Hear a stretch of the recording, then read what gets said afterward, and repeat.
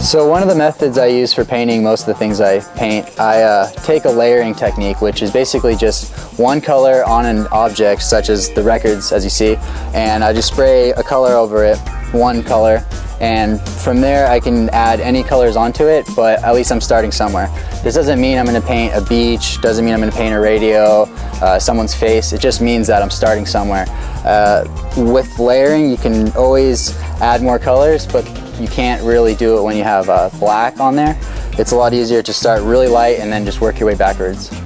So basically what I'm doing right now is just adding one layer of white paint.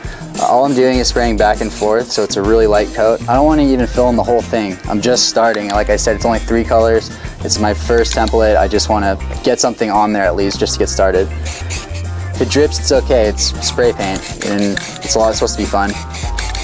I have a couple tricks that I prefer that sometimes I'll spray far away. It gives it more of a misty effect. Some people even use fire and just a kind of an illusion. It actually makes a burned effect as well too, but that's something you probably don't want to try at home. So just a simple layer, a little bit of the mist kind of effect, and voila, there's my first 2 colors. And then since I don't want to add too much paint, I'll just add a light blue on the whole bottom of it.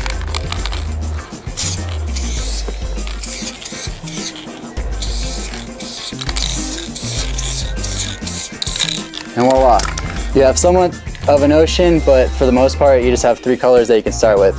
You can always add black later, you can get dark colors and make it really bold, but for now I just have something simple to work with. For more stuff and actually a finished product of this, check out my website at taylordeville.com and check me out on Instagram at taydeville.